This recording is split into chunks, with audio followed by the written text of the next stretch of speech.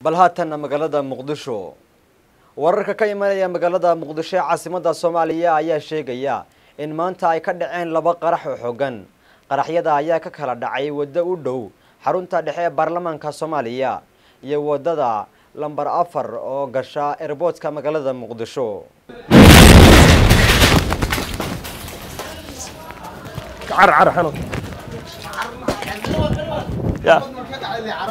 qaraxa koowaad ayaa waxa uu ka dhacay agagaarka xarunta baarlamaanka Soomaaliya xilli maanta kulan ay kula hayeen golaha shacabka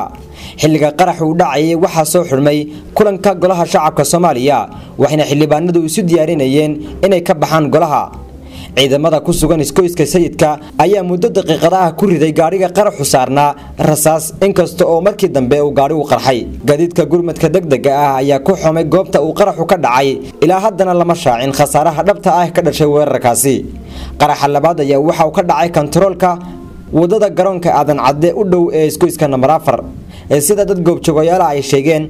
qaraxa ayaa ka dhashay kadib markii gaari nooha oo lagu soo xulay waxyaabaha qarxa uu isku dayay inuu ka gudbo kontaroolka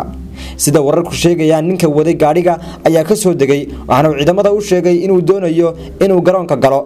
intii wada hadalka u dhaxeeya ninka iyo ciidamada booliisku u socday ayaa waxa ciidamadu dareemeen qarax loo malaynayo inuu ahaa batarigii gaariga saarnaa kadibna ciidamada ayaa la dhacay rasaas ugu dambeynna gaariga ayaa qarxay waxaana qaraxaasi laga maqlay guud ahaan magaalada Muuqdisho ilaa haatan war rasmi ah kama soo bixin khasaaraha dhabta ee ka dhashay qaraxyadaasi taliye ku xigeenka ciidamada booliiska Soomaaliya sareeye guuto Sakiye Xuseen Axmed ayaa sheegtay in ciidamada ammaanku ay ku guuleysteen inay gacanta ku soo dhigaan wadihii gaariga ee mid ka mid ah labadii qarax isagoo aanay gaadhin wax khasaara xilli uu marayay agagaarka iskooyska kilomitir 4 ee magaalada Muuqdisho Axmed Shimaali Eryal TV Hargeysa